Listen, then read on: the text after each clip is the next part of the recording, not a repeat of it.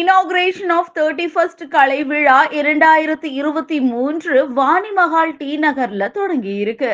இதுல சிறப்பு விருந்தினர்களாக doctor Srimathi Tamilisai Soundararajan, honourable governor of Telangana state மற்றும் பாண்டிச்சேரி, ஸ்ரீ முரளி மலையப்பன், ஸ்ரீ டெக்கான் மூர்த்தி மற்றும் பலர் கலந்து கொண்டு விழாவை சிறப்பித்திருக்காங்க. Friends, as Chief Commissioner of Income Tax Chennai, I have travelled all across Tamil Nadu. In fact, this is my second posting in Tamil Nadu. Before that, before coming in this stint in 2021, I was also earlier posted in Tamil Nadu between 2012 to 2017.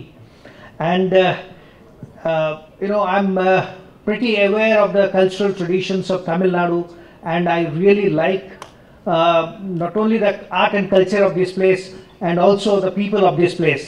And that is precisely the reason why I chose to come back again to Tamil Nadu and Chennai.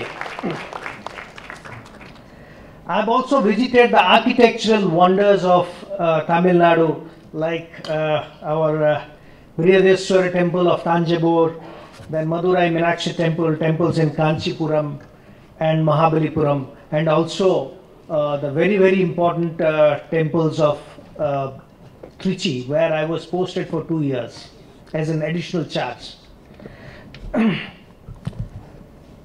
These temples are not only places of worship, they also nurtured the classical music and dance tradition. And everyone knows that during Margali, the ozone levels are very high